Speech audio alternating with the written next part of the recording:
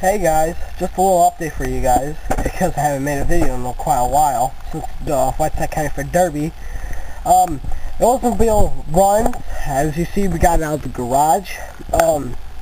It now runs on 6 cylinders instead of 5 because we had to change this spark plug. And that's pretty much all we had to do, is and not to get the engine perfect, but inside, like I said in my other update video, we didn't have the boat tank in the back with the fuel pump hooked up. So now as I walk around the car, give you guys a better look. See, here's the fuel thing right here. There's the fuel pump right there too. So I'm gonna make up some like solution that has the fuel pump, a wire running about to right here with the toggle switch to turn it on. I think that's the easiest because I just screwed it up a little bit.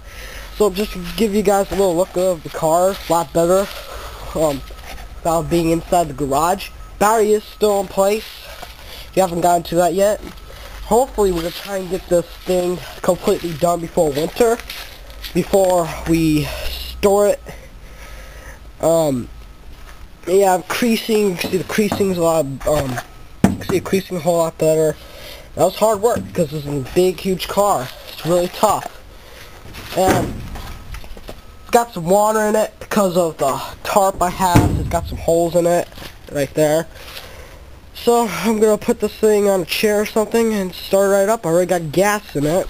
And how we put gas in it is we took turkey paste or whatever those things are, just pour some gas down the gas line, goes right to the engine right here. So I'm gonna give it I'm gonna start right up so you guys can listen to it.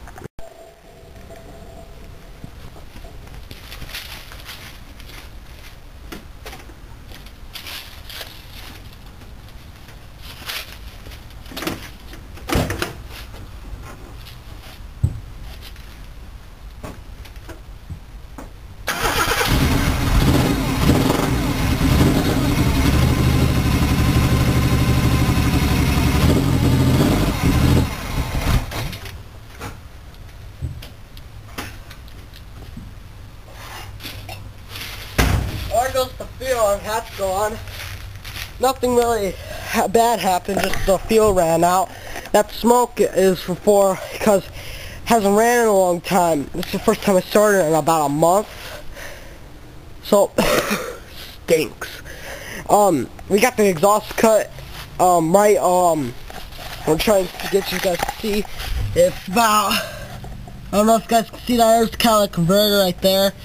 We try to cut it off, cut the exhaust off right behind it. Yeah, but the catalytic converter, right in front of it, catalytic converter is still on. We're going to try and get that off so we can get the titanium out of it. And cut that off so it sounds a whole lot louder and meaner.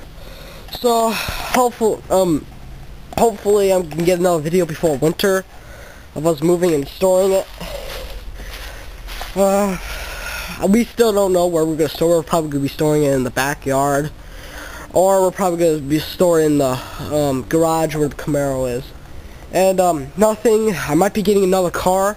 It's an Oldsmobile too. It's a bigger Oldsmobile than this. It's about half a trunk bigger than this. It's still a V6. It needs a gas tank. Awesome. So I'll see you guys then.